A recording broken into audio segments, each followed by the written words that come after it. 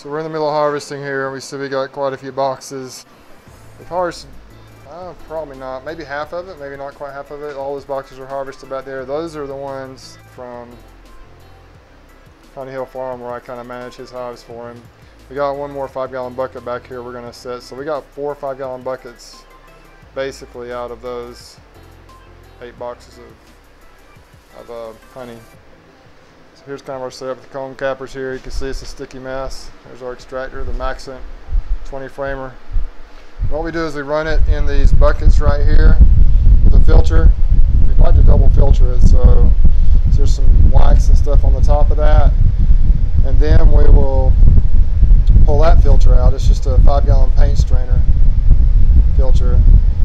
And we will filter it into, this is a clean bucket here.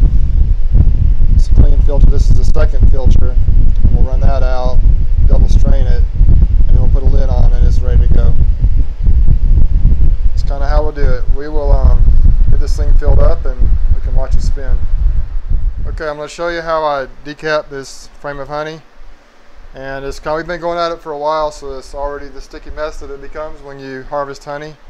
I've got these yellow comb capper things here. The frames fit on there perfectly. You put the comb capper over the edge of a 5-gallon bucket. It fits on there just right. And then we put a paint strainer inside that to catch the cappings. And then there will be some honey that drifts down that we'll harvest later. So we just use a serrated knife is one way to do it. There's all kinds of ways to do it, but I kind of like to go up. It's just kind of easier for me, I guess, the way it's just more, it's just easier for me this way. You can also go down, just kind of do it however you want. I like this comb capper better than the decapping tanks that I've used in the past. The frame fits right on there. But you can go down like this too, but I'm just going to go up again. And it just kind of run right up the frame. Sometimes the bees won't fill it out. I didn't. That's one disadvantage to going up is it does that. If you go down, it kind of rolls off as you do it. But then if there is some, like say this right here, that they don't fill it out past the edges of the frame, you can just kind of roll it if the knife won't get it all really good. And sometimes it'll be that way in the middle of the frame. You can just roll it with the little punch roller here. Then we go put it in the extractor. This is a 20 frame Maxent extractor. Bought this last year. It's been a big help. Works really well. Just put it down in there. And that's how we decap. And we'll get this thing loaded up and then we'll show you the extractor spinning here in a minute.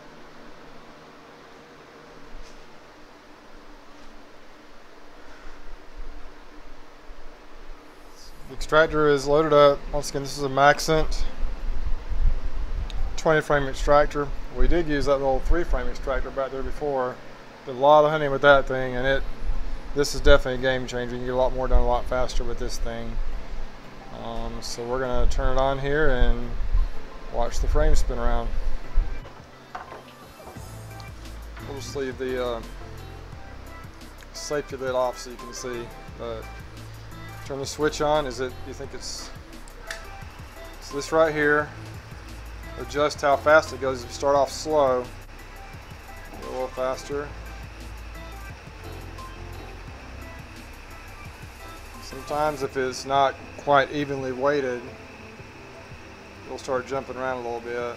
Ideally you'd have it bolted to the floor, but we just don't have that type of setup yet. We're not that big time yet.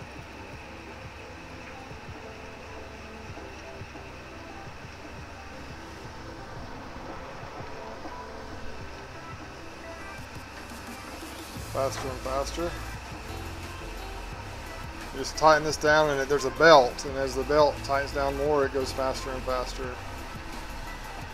So can you look down and see it slinging on the edges? Oh wow, can you see that? That's pretty cool.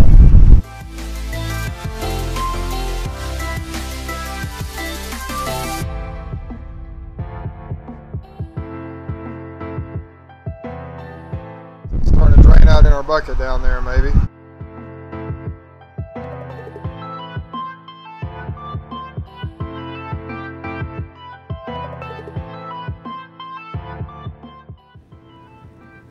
That's how it's done.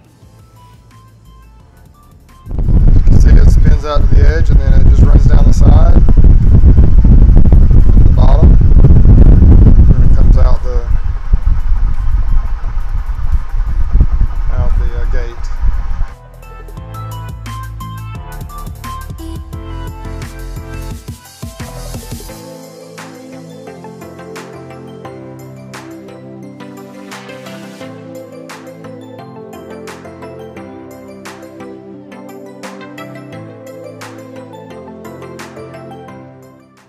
If we fill this thing up with 20 frames, we'll get pretty close to a 5-gallon bucket with one spinning.